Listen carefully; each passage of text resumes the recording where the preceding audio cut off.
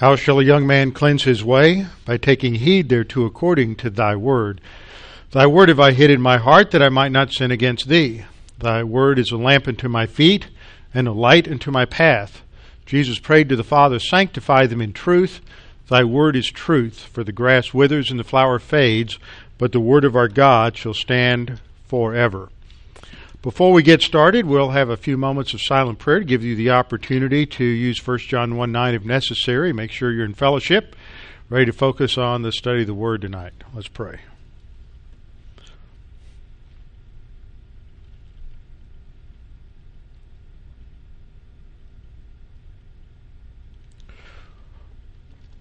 Lord, it's a great pleasure to come together and study your Word, to be refreshed by the things that we study here, that these eternal truths that you have revealed to us are just as true today as they were 1,000 and 2,000 and 3,000 years ago. They give our lives stability, they teach us hope, and they give us structure and function to our lives. We thank you above all for our salvation that's free, undeserved, unmerited, and that Jesus our Lord paid it all. Now, Father, guide and direct us as we study tonight. Challenge us, we pray, in Christ's name. Amen. After the message on Tuesday night, when I talked about the crisis in biblical pastoral leadership, I got a response from a pastor who, I'm not going to mention his name. He said, I listened to your message on the importance of seminary early this morning. I just wanted to take the time to thank you for your challenge. Your challenge over the years has motivated me to continue overcoming the lack of training I received at the seminary he went to, which will remain nameless. Although I took 3 years of Greek and 3 years of Hebrew, and the 3 to 4 exegetical courses that were required afterwards, it was not the correct methodology. That seminary taught us to exegete within a theological system and not the text itself. Although many of the tools I learned are useful, you have helped me direct them in the proper course of exegetical methodology. I just wanted to say thanks. So it's always encouraging when I get notes like that from pastors out there. It's amazing how many people listen to the website. I just have no idea. You don't either. We just don't know where all this is going and what it's doing, and we're just sitting here in Houston and doing our thing, and like so many other churches, the Lord is using this stuff on the internet. It's like a whole new mission field, and so many, we don't know, hundreds, thousands of people listen. I know that in the last year, the amount of downloads off the internet have tripled since November a year ago. So the Lord just continues to provide, and as long as the Lord provides the logistical support for the ministry to continue, then it will. Okay, we're in Hebrews, but we won't be there for long, so let's just orient again. Hebrews 6, 7, and 8 has this illustration about the fruitfulness of the believer. And we have to understand what the Bible means when it talks about the fruitfulness of the believer and why fruitfulness is important. We have to understand what it is and what it isn't, what it is good for and what it's not good for. That God did not call us to be fruit inspectors, but to be students of the Word, abiding in Him so that He could produce fruit in us. So we have this illustration in Hebrews 6 right in the middle of excuse me a minute while I try to get rid of something here so we don't continuously have problems.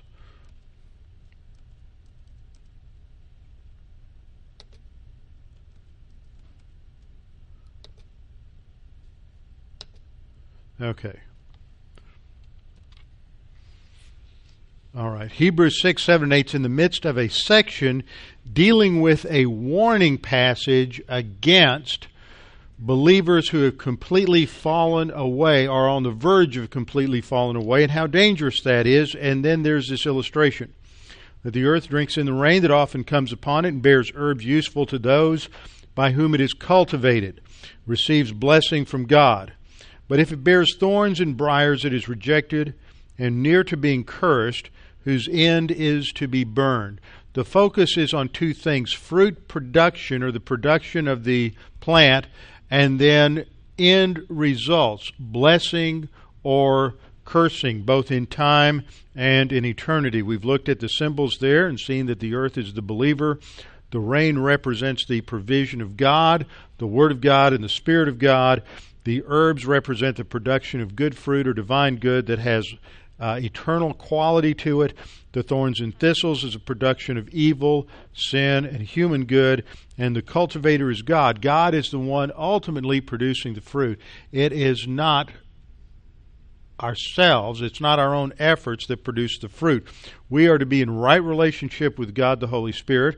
We're to be walking with the Spirit, abiding in Christ, dependent upon the Word of God, taking in the Word of God, applying the Word of God. And when we're doing that, then it is the Holy Spirit who takes that in an unseen, invisible way, and He produces growth and maturity in us, leading to the production of fruit. So we're going through the passages. Now these passages are not only are they all important, because we have to recognize that the Word of God doesn't tell us everything there is to say about any particular topic or subject or doctrine in any one verse.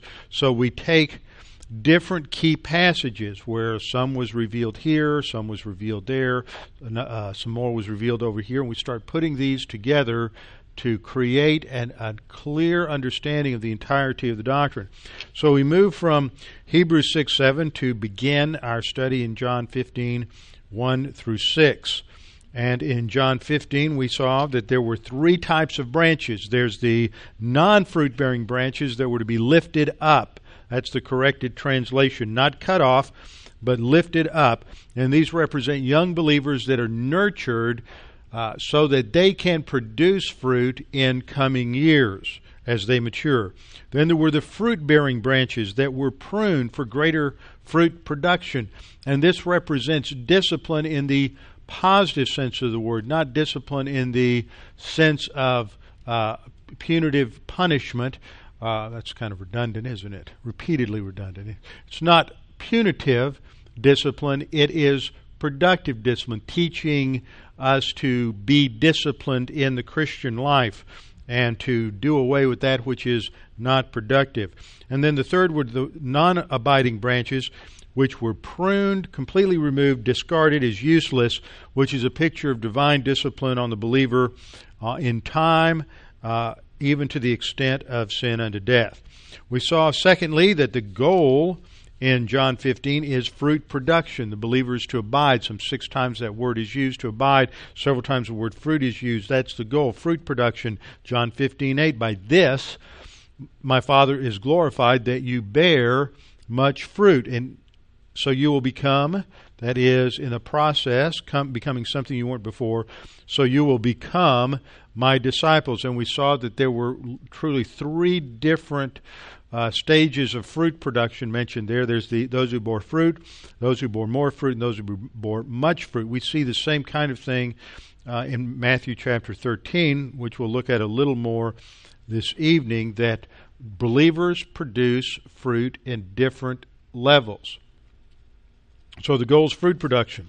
Third thing we saw is that the sole and necessary condition for fruit production is abiding in John 15. You have to abide in Christ. John 15:7, if you abide in me and my words, there's doctrine. My words abide in you. It's not just a feel-good thing. It's not just a subjective or psychological thing. It's based upon the Word of God, apprehended, studied, understood. You can't believe what you don't understand. You can't understand what you haven't thought about. That's why the Old Testament talked about meditation all the time. If you abide in me and my words abide in you, you will ask what you desire and it shall be done for you. Furthermore, we learn from this, the fourth point, that this abiding is not some subjective or psychological state, but is related to doctrine in the believer, leading to the fifth point, that abiding is not simply a positional reality or an abstract doctrine. It is manifest in an ongoing relationship with Jesus Christ, is indicated through prayer. There is the two-way communication. God speaks to us through His Word. We speak to God in prayer. It is two people, as it were, two persons. God is a person. He has ability to communicate. We are people. We are designed for fellowship, for intimacy with God. And the term abide emphasizes this intimate, ongoing relationship of the believer.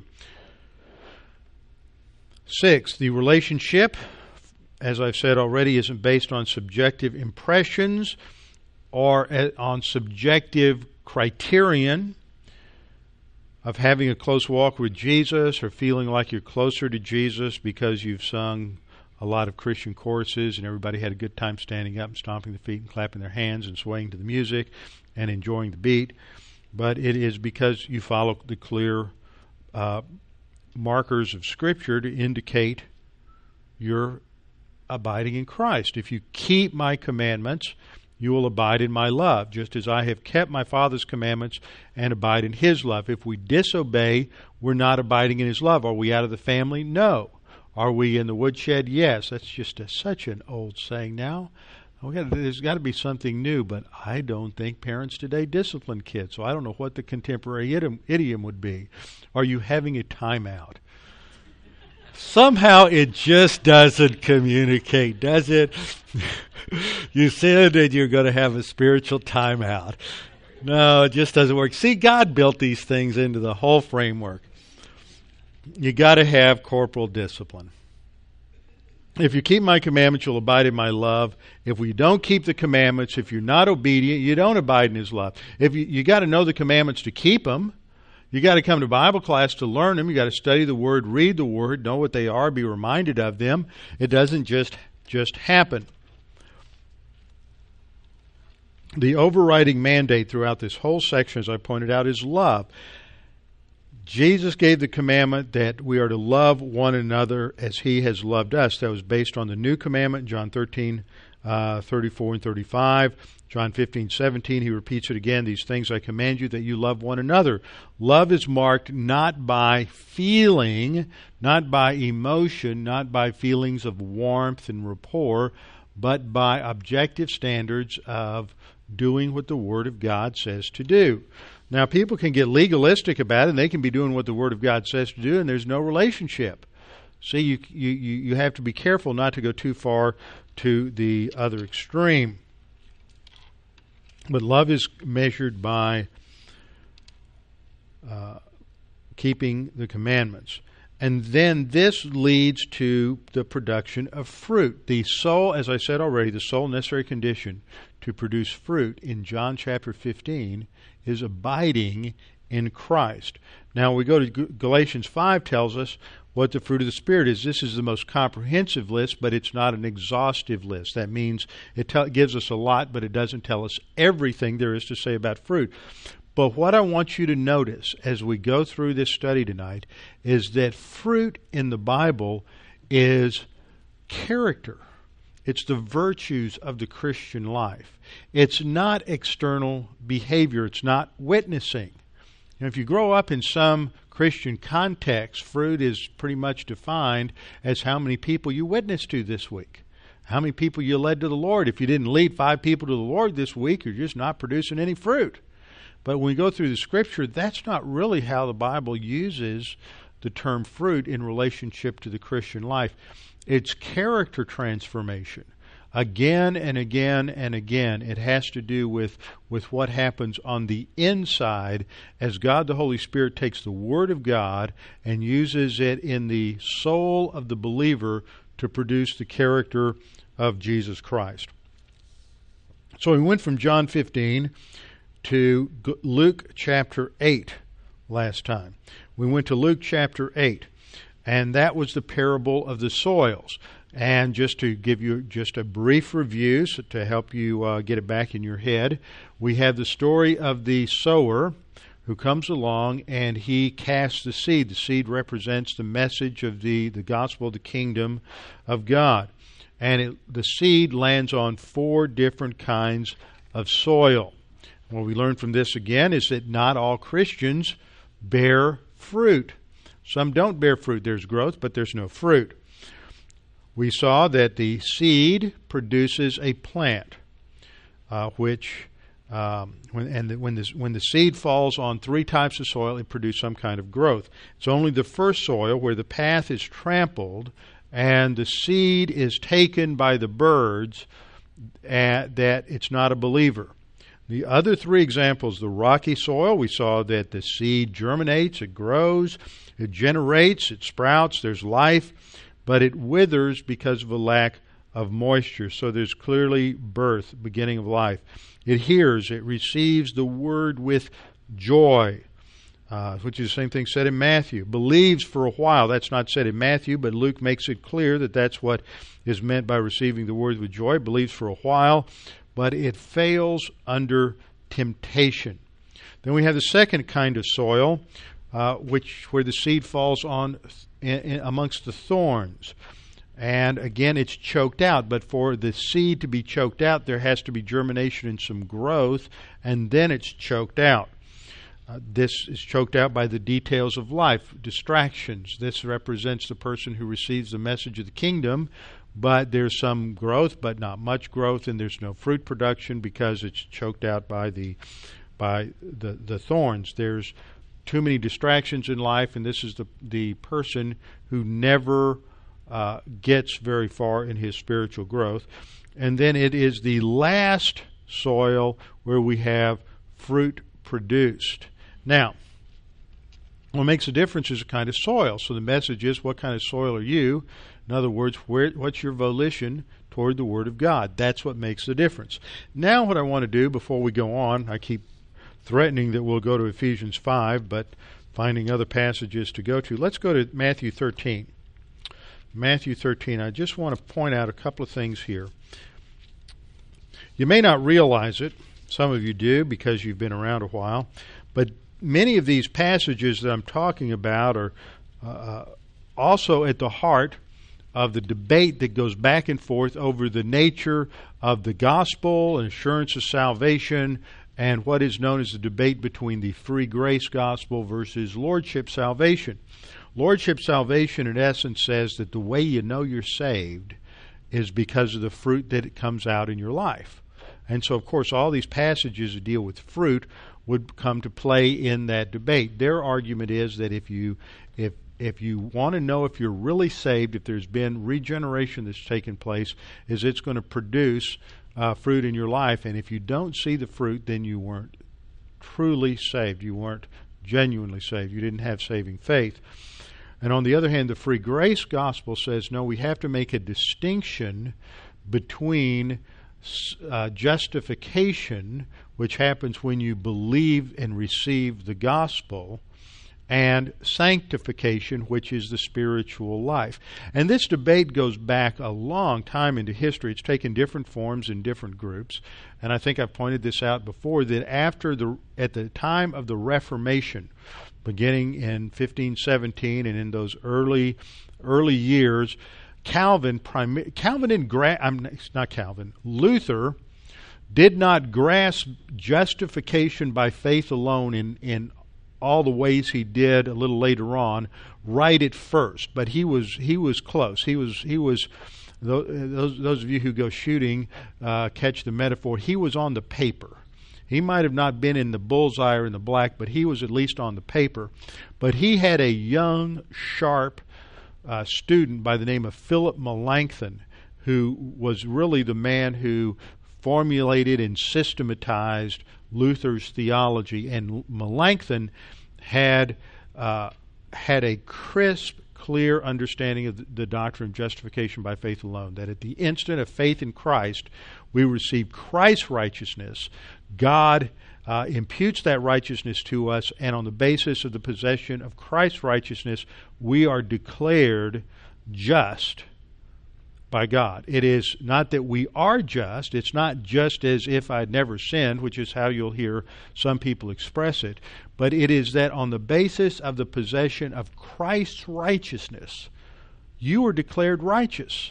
It's not that you're made righteous. See, there's a real important distinction, because in Roman Catholic theology, there's this confusion between justification by faith and sanctification, so that justification is the process of being made righteous.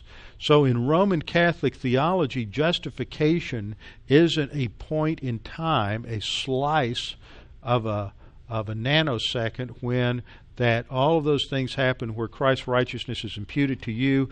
God the Father looks on that righteousness and declares you to be righteous because you have received Christ's righteousness, justification by faith alone. So in what we talk about when we talk about sanctification and spiritual growth, that's what Roman Catholics mean by justification. See, they have confused that, so that for them justification is a process. How do you know if you're justified? Because you look at the morality in your life and the religion in your life and the good works in your life. And if that's not there, then you need to go get some more grace.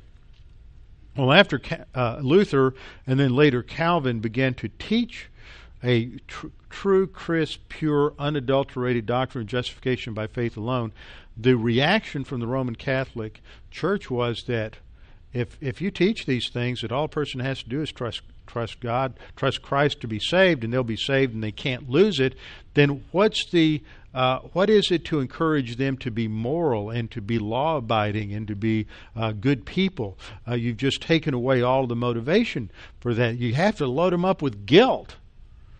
Now, when I was in Connecticut, people understood this because Connecticut had a population that was about 70% Roman Catholic, and nearly everybody at Preston City Bible Church came out of a Catholic background. If I'd say Catholic guilt, they knew exactly what I was talking about. And that's where that term comes from, is because you've got to put this load of guilt on people, otherwise they won't keep doing what's right. You can't control them. They're so afraid that if you tell people you're just saved by grace, that they'll become licentious and just go out and do whatever they want to, however they want to, and you can't control them anymore. So by the end of his career, and a guy named Dave Anderson, who pastors up in, very good on these areas, Dave's done some tremendous work on this, shows how, in an article he published in the GES Journal a few years ago, shows how in Calvin's later editions of his Institutes, which is what we have published today, that he goes through a change and he begins to try to answer this objection from the Roman Catholics, and he starts slipping into what is now called lordship view of perseverance of the saints, that if you don't show fruit, you weren't really saved. And that begins to develop within Calvin's thought. And later it entered into Reformed theology, and it's been this debate that's gone on down through the centuries. Is a person purely and simply saved by faith alone in Christ alone? And if they believe the gospel, such that they truly understand the proposition that Christ died for their sins. They understand that they can't do anything for their salvation. They understand that Christ paid it all. All they have to do is receive it as a gift, believe in Christ, accept His substitutionary death for them, and that's all they need to do to be saved. That if they live like the devil for the rest of their life, are they still saved? And if the answer to that is yes, you understand grace. But if the answer to that is no, then you're starting to muddy the water a little bit, and you're confusing fruit production with germination and the beginning of the plant. And that's what we're really dealing with here. And Matthew 13, the parable of the soils, Matthew 13, Luke 8 are parallel passages, and that's where you get into a lot of the debate. But I wanted to come back to this and just point out something that I think that we need to pay attention to. In Matthew 13, just like in Luke, you have four responses to the gospel message. The parable begins in verse 3. Jesus says, "Behold, a sower went out to sow, and he sowed some seed. And as he sowed, some seed fell by the wayside, and the birds came and devoured them. Some fell on stony places where they did not have much earth, and they immediately sprang up." See, there's life, there's germination, there's some growth, a little bit, because they had no depth of earth. But when the sun was up, they were scorched, and because they had no root, they withered away. Some fell among thorns, and the thorns sprang up and choked them, but others fell on good ground and yielded a crop, some 100-fold, some 60, some 30. So you have, that's comparable to John 15, fruit, more fruit, and much fruit. You have different amounts, percentages of fruit production there. And then there's a challenge. The disciples in verses 10 through 17 say, "Why are you talking to us in parables?" And so Jesus is explaining that. And then he comes back to explain the parable in verse 18. Now, the thing to understand about Matthew 13 that you don't have in Luke 8 is in Matthew 13 you have a series of parables that build upon one another. There's an interconnectedness to these parables, so that the symbols in one are help you understand and interpret the next parable, because he doesn't interpret all of the parables for them. So you're supposed to be able to apply your thought to this and put things together. So the only thing I'm concerned about right now is these first two parables.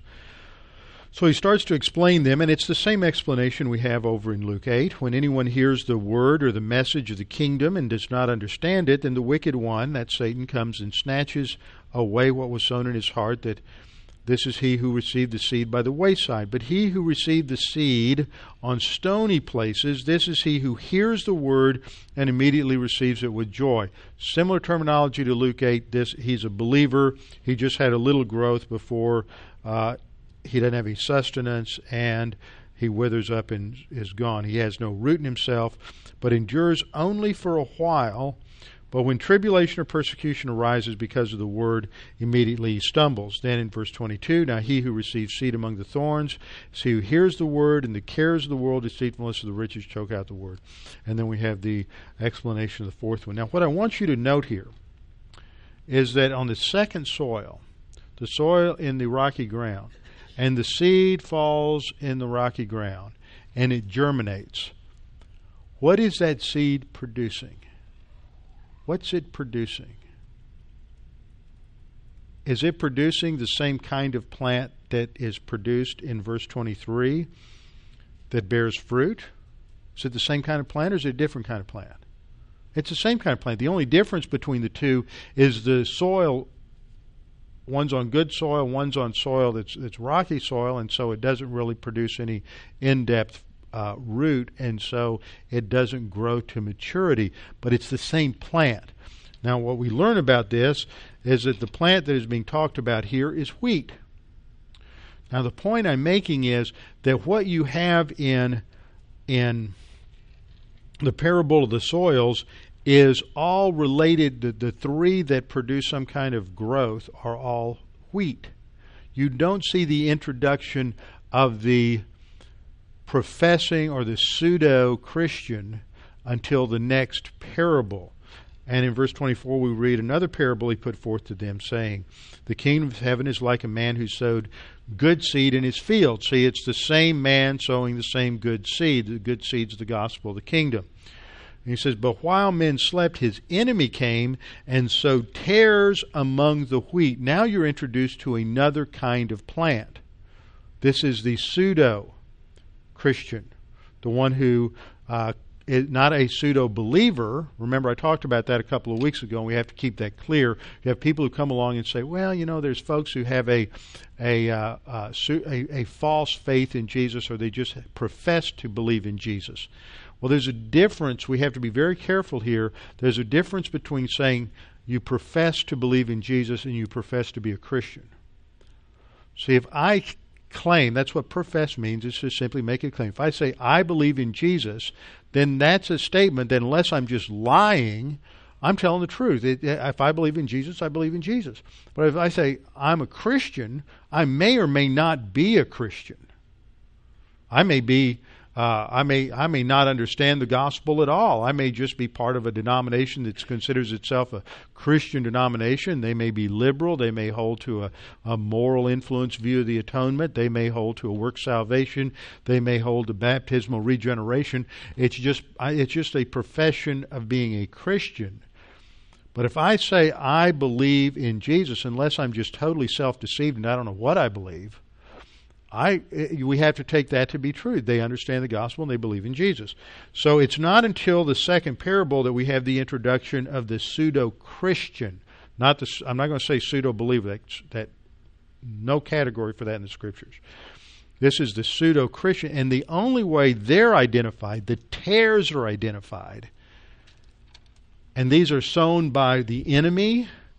It's not sown by the man who's sowing the good seed. It's a different seed. So what we have in Matthew in the parable of the sower, is this is all the seed of the gospel that produces all those plants. So those all have to be believers, the rocky soil, the thorny soil, and the good soil. It's not until the second parable that we have the introduction of a counterfeit plant into the field. Okay, so what we've established so far is not all Christians bear fruit. All you have is growth. You have a little stem production, and that's about it. Those that grow to maturity produce fruit at different levels. Some produce 100-fold, 60-fold, 30-fold. Matthew 13 and Luke 8 both emphasize this, and I think if we're honest with the vocabulary that's used there, then the three soils all represent believers. Now, let's look at another passage that talks about fruit production from a different perspective, and this is in James 1:17 and again 1:21. James 1:17, James says, "Every good gift and every perfect gift is from a..." I got James 1:17 in here. That is not the verse I wanted. I must have mistyped it into my computer program. So let's just turn to James and find the right verse.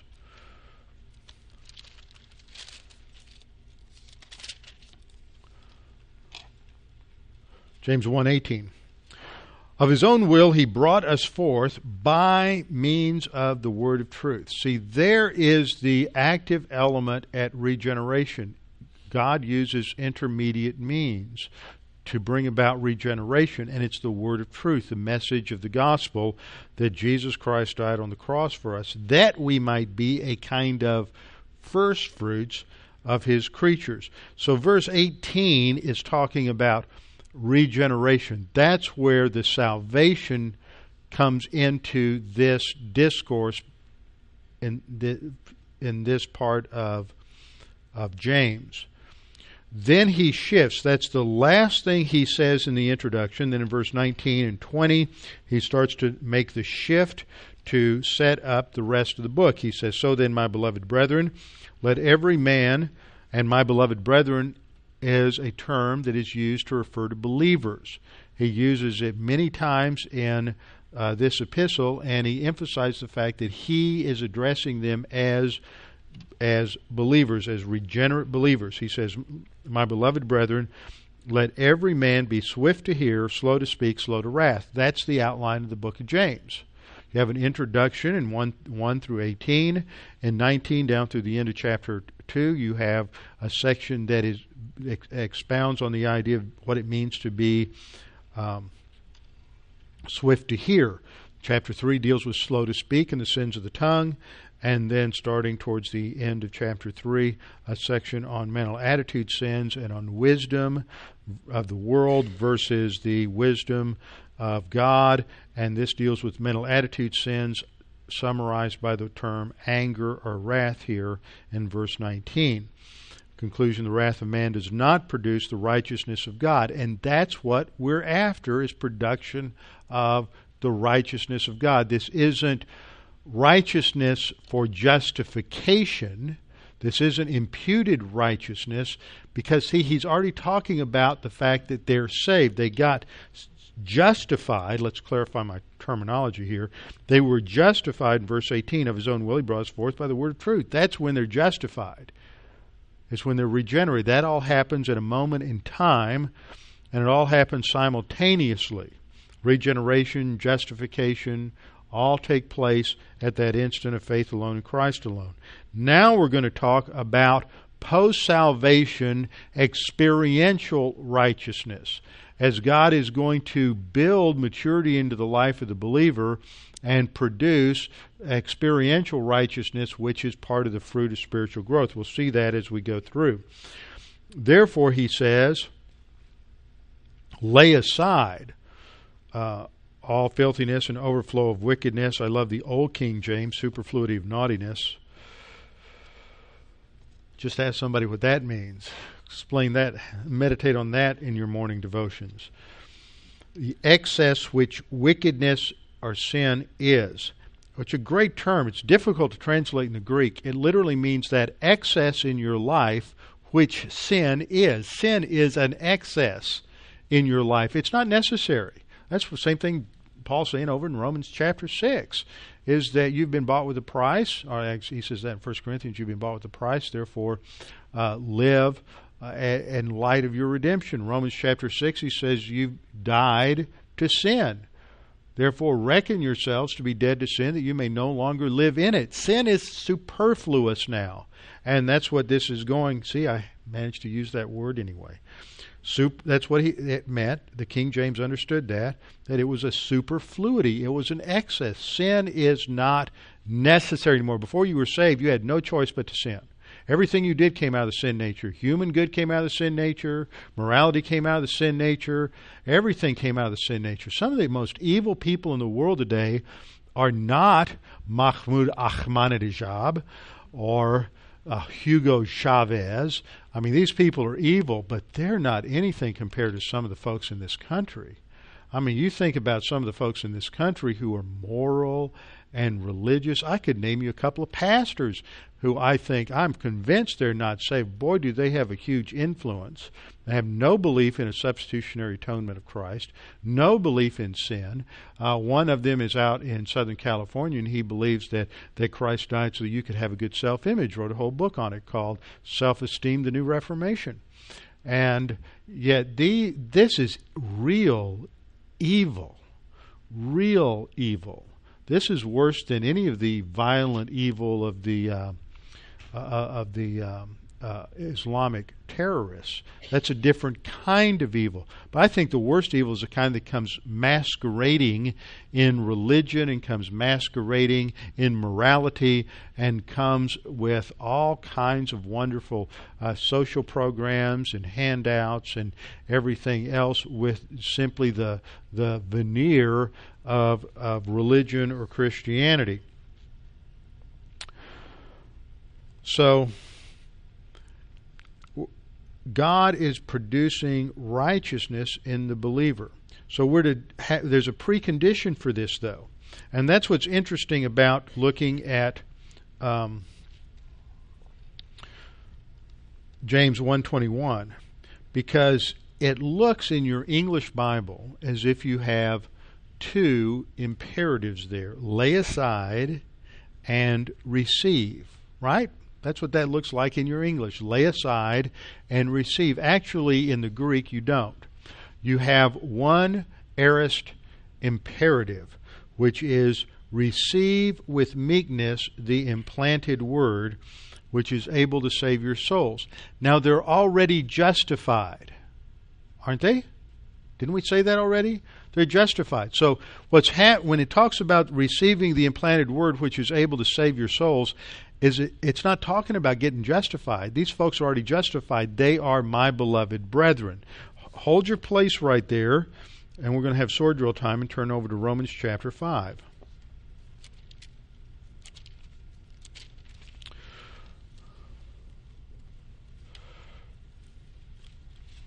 Romans chapter 5. Much more then, Paul says, having now been justified. Okay, what are we right now according to that verse? Having now been justified. Just think a little bit. Having now been justified, what are we right now? We are justified. Present tense, right? Having now been justified. That now is a big word there, okay? Having now been justified,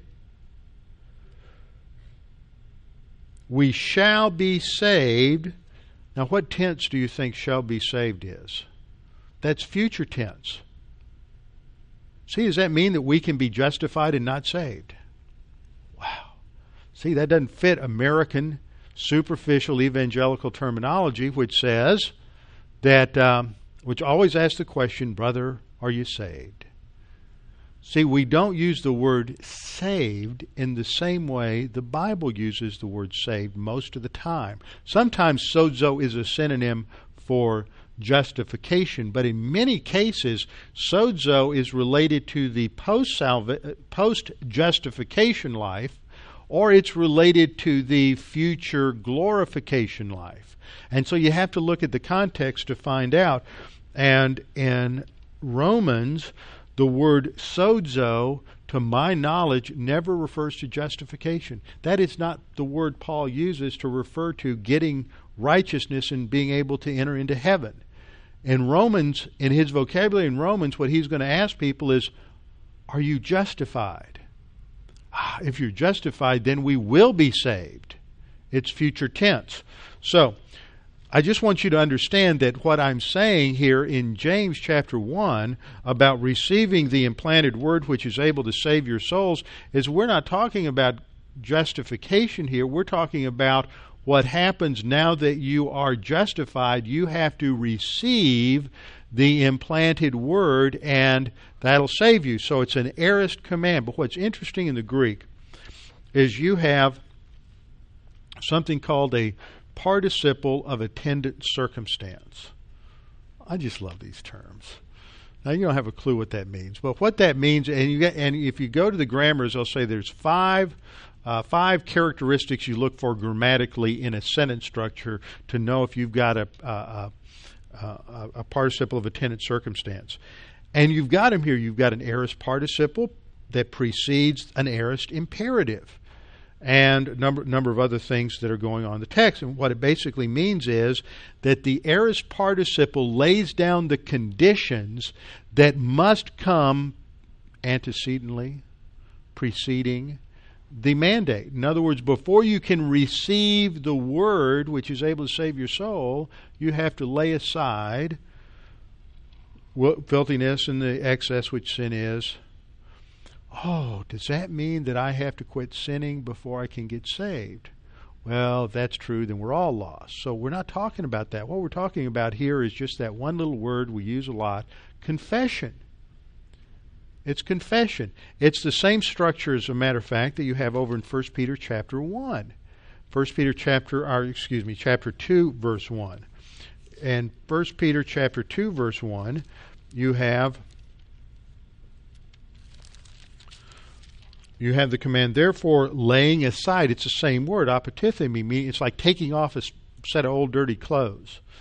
Therefore, laying aside all malice, all deceit, hypocrisy, envy, and all evil speaking, desire, there's your command.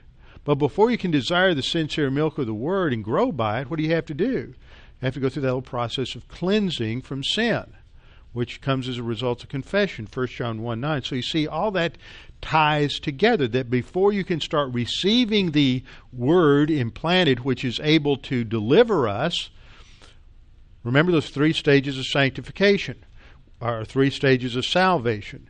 We're saved from the penalty of sin when we put our faith alone in Christ alone. We're saved from the power of sin during our Christian life, and we're saved from the presence of sin and glorification. So what did I say what happens during sanctification? We're saved from the power of sin, so that we don't have to, we died to sin, so we don't have to obey sin anymore. That's Romans chapter 6. And so James 1:21 is saying that we have to receive the implanted word which is able to save your life. Basically, the word here for soul, suke, is this idiom is often used for saving your life.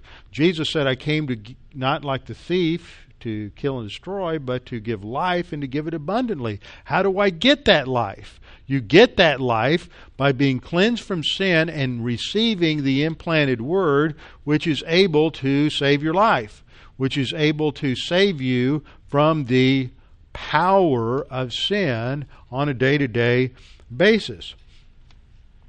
And then he goes on to develop, from verse 23 on, the emphasis on hearing the word. That if anyone is a hearer of the word and not a doer, and by doer he means applier. You come to Bible class and you hear pray without ceasing, and you go home and you don't pray for 3 weeks. Have you been applying the word? No. Well, to see you're a hearer and not a doer. That's what it means. Doer isn't Christian service. Doing is application of the word of God.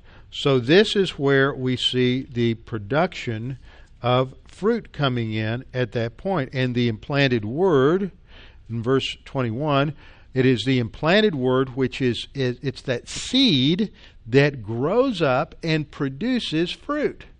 It's that same imagery that's used there that buys into that whole fruit production metaphor that we find throughout Scripture. Now, what are some other passages that have to do with fruit production? Well, let's look at a couple of them. Hebrews 12:11. All discipline for the moment seems not to be joyful, but sorrowful. Yet to those who have been trained by it, afterwards it yields the peaceful fruit of righteousness. Now, this isn't legalism. Legalism says that by doing good, by being moral, we please God and gain His approbation. That's not what this is talking about. This is talking about the fact that within the context of divine discipline in the life of the believer learns to be obedient, to walk by the Spirit, and to abide in Christ, and to be filled with the Spirit. And as you take in the Word of God and let the Word of God abide in you, then it produces fruit. And part of that fruit it produces is personal evangelism, right? Just want to see if anybody was listening. It's righteousness. This is experiential righteousness. This isn't imputed righteousness. So and then we have other verses that back this up. For example, Colossians 1:10 says that you will walk in a manner worthy of the Lord. This is obviously post-salvation, to please Him in all respects, bearing fruit in every good work and increasing in the knowledge of God. Now, isn't that an interesting word? Just hit me. Increasing in the knowledge of God. I wonder how many Christians there are who can say that this year they know more about God and they know God better than they did a year ago. See, that's part of growth, and it has a consequence of producing fruit in divine good. Philippians 1:10 and 11, that you may approve the things that are excellent. See, the flip side is that you don't approve the things that are not excellent. I remember years ago hearing one of my seminary professors saying to us as pastors, say, men, the biggest challenge you're going to have to face as pastors is not choosing between the good and the sinful. It's going to be between choosing the good and the excellent. Don't get distracted by things that are fine and fun and good that keep you from the pursuit of the excellent in your Christian life. And so that's what Paul is saying here, that we have to approve the things that are excellent, that you may be sincere and without offense till the day of Christ, having been filled with the what? Fruit of righteousness again. It's experiential righteousness. It's divine good, and it is living a life that is consistent with the righteous standards of God. He sets out the protocols for living the Christian life throughout the New Testament, and that defines His standards, living consistent with those standards, the standards for the royal family of God. James 3:18, back to James, so we can come full circle. And the seed whose fruit is righteousness is sown in peace by those who make peace. So the gospel, again, is pictured as a seed, and as it grows and matures, as it's watered and as it's fertilized, its fruit is righteousness. Now, it sort of gives us a framework in talking about fruit. And now let's go to another key passage on fruit. Before we can get to Galatians 5, which will tie it all together, we need to look at Ephesians 5. Ephesians 5 and Galatians 5. So what we've done is we've tied John 15, Luke 8, James 1, and now Ephesians 5 and then Galatians 5. These are the critical passages. Ephesians chapter 5. Start at verse 8. Start at verse 8. Now remember, Ephesians is Paul's classic, concise explanation of the church and the church age. Ephesians is a great book that one day we'll get there. But it's so easy to understand because the first three chapters deal with doctrine. This is who God is and what He has done for you in salvation. And then the last three chapters are, in light of the doctrine, this is what you do. It's almost like a sermon. And when we take 2 years to get through the first three chapters, somehow we forget how the last three chapters relate because we're dealing with all this great doctrine in the first three chapters. but the doctrine always leads to the real practical stuff. And the practical stuff is good, and a lot of people want to jump there, but you can't understand what it means to love one another. You can't understand what it means for husbands to love your wives and wives to submit to your husbands if you don't think in the framework of the first 3 chapters. Because these wonderful practical commands that relate to husbands and wives and parents and children that come in the fifth chapter are based on an understanding of the first 3 chapters. And if you don't understand that doctrinal foundation, then you end up, which is what happens in too many churches today, you end up preaching a lot of how-to sermons on how to have a good marriage, how to keep your checkbook balanced, how to raise good kids.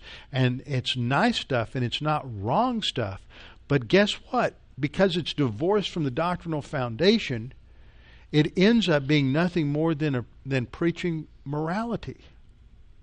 And you've destroyed the real. People don't understand why they're doing what they're doing anymore. They're just going out and doing moral things, and they end up trying to pull themselves up by their own bootstraps in their spiritual life.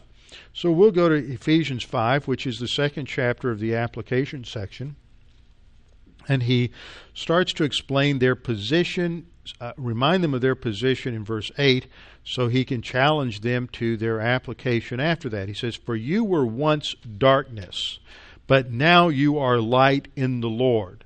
What is he talking about here? What we call positional truth, our position in Christ. Before we were justified, we were children of darkness. We were in the kingdom of Satan and the kingdom of darkness. And Colossians, Paul says, now we're transferred in the kingdom of his beloved Son, transferred into the kingdom of light. So when he says you were once darkness, this is what characterized you as an unbeliever. You were in darkness, no matter how smart you were, no matter how high your IQ was, no matter how moral you were darkness. But now you are light in the Lord, positionally. But then he has a command, walk, present imperative. This is to characterize your life as standard operating procedure. Walk as children of light.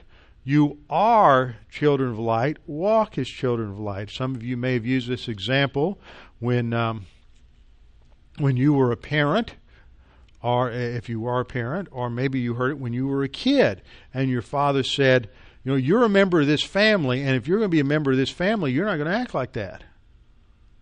You're going to act like this. And that's what Paul is saying here, is now you are light in the Lord. You're in the member of the royal family. That means you have to live a certain way. You can't live like you did before because there's been a shift that's taken place. You've been transferred from the kingdom of darkness into the kingdom of his beloved Son, and so you can't live like you used to live because you're not who you used to be. You're somebody new. You are children of light, so walk as children of light. Now, I want you to notice the contrast. I will come back to verse 9 in just a minute, but I have to set you up for something. We have this juxtaposition between light and darkness. Absolute states. You were light. You were once darkness. Now you're light. Walk as light, not as darkness. Verse 11, have no fellowship with the unfruitful works of darkness, but expose them. And then in verse 13, by all things that are exposed are made manifest by the light, for whatever makes manifest is light. And then at the end of verse 14, Christ will give you light. And so there's a heavy emphasis all through this section on light. Now, somewhere back in about the late 200s, late 3rd century AD, a textual variant, that means another word, slip into the text. And so in some manuscripts, we find for the fruit of the light in verse 9, so I'll put it up on the board, for the fruit of the light is in all goodness, righteousness, and truth. But the majority of documents, the majority text, and the majority of documents has spirit there. Three of the uncials are the some of the oldest documents. Three of them support one another in that the reading here should be light and not spirit. But one of what I call them the big four, because there's four of the oldest manuscripts. If they all agree, then people who believe oldest is right go with that. But it's a split witness. It's 3 against 1. One of the oldies, it's a papyri P46, agrees with the majority text. The reading here should be spirit and not light. Now, one of the ways that textual critics look at something like this, they have various rules, and one of the rules is that you should take the harder reading. Well, it seems to me that the reading that would be harder here would be spirit, because light is used in juxtaposition to darkness all the way through. It'd be real easy to see how a scribe would come along and say, well, it makes more sense if that would say fruit of the light and fruit of the spirit. I'm just going to write that in the margin, and then next thing you know, it's copied in. So I believe that as you have in the King James and New King James, which is based on TR, but the TR is related to majority text, that it's fruit of the Spirit here. But in either case, they're used synonymously in many places in Scriptures, so we shouldn't get too caught up one way or the other. And this production of the Spirit, which is a production of walking in the light, is defined as goodness, divine good, intrinsic good, righteousness, and truth, veracity, integrity. This is what is produced when the believer is walking in the light. And of course, if the believer is walking in the light, he's also walking by the Spirit, he's abiding in Christ. All these terms for walking are synonymous to one another. What we see here in Ephesians chapter 5 is this juxtaposition between two absolute conditions. You're either in the light or in darkness. You're either walking in the light or you're walking in darkness. You're either foolish or you're wise. Skip down to verse 15. See then that you walk circumspectly, not as fools, but as wise. See, you're either walking as a fool or you're walking as wise. You can't be a little bit of both. You have a tendency today from a lot of people to say, well, you can do, sometimes it's done a little bit by the Spirit and a little bit by the flesh. But I don't believe that. It's one or the other. Galatians 5:16 makes it real clear. We'll see that next time. Verse 16, a wise walk redeems the time because the days are evil. Therefore, don't be unwise, but understand what the will of the Lord is, and do not be drunk by means of wine, in which is dissipation, but be filled by means of the Spirit. It's an instrumental dative there indicating that the means of spirituality is going to be, in the one case is wine, in the other case spirit. You'll mostly hear people talk about how when you're under the influence of alcohol, it controls you. We talk about influence or control, and I think these are confusing terms. Control would indicate that you don't have any volition. Influence is a better term, but the emphasis here is on the instrumentality. In other words, you're using wine to get spiritual, and that was what was happening in Ephesus. One of the gods that they worshipped in Ephesus was Dionysius, or Bacchus. He was the god of wine. So if you wanted to really get close to the god of wine, guess what you did? You went out and drank wine till you got so drunk that the spirit of the god would enter into you and speak through you in ecstatic utterance. Gee, tongues. Wow. See how all this relates? You get a bunch of pagans coming out of a pagan Greek background, hearing terminology that is similar to some of the stuff that was going on in their pagan background, and they started assimilating it instead of making radical distinctions. So what Paul is saying is, look, the way to be spiritual is not by means of wine, which is what you're doing on the weekend, going up there and dancing around with all the in the bacchanal with all the priestesses, but is to be filled by means of the Spirit. The Spirit is the means. It's not the content. If we were talking about content, we would be talking, Paul would use a genitive there. But he uses an instrumental dative, which means something completely different. I can say, fill my coffee cup with coffee. And we use the English preposition with. The content of the filling is coffee, or I can say, oh, fill up my mug with whatever is in that, fill it up with that pitcher. And then the pitcher is the means of filling it.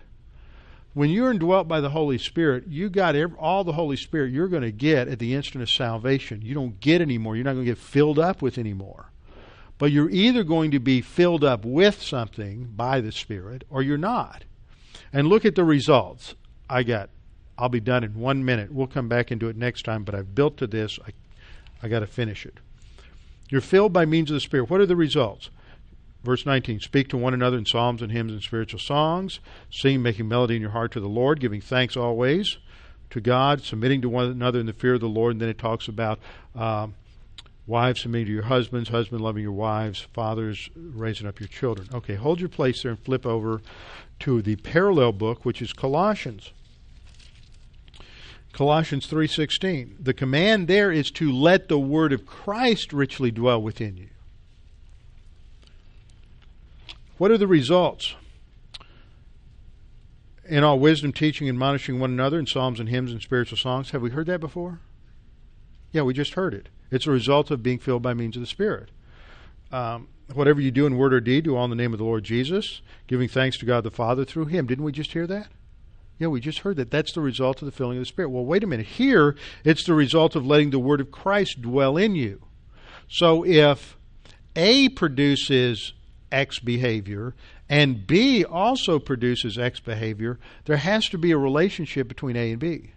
In other words, the filling by means of the Spirit is talking about one aspect. The letting the Word of Christ dwell in you is the other aspect.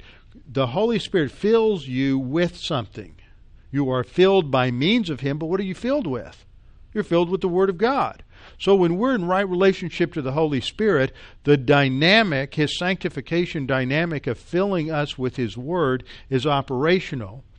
And as we abide in Christ and walk by the Spirit, it produces fruit.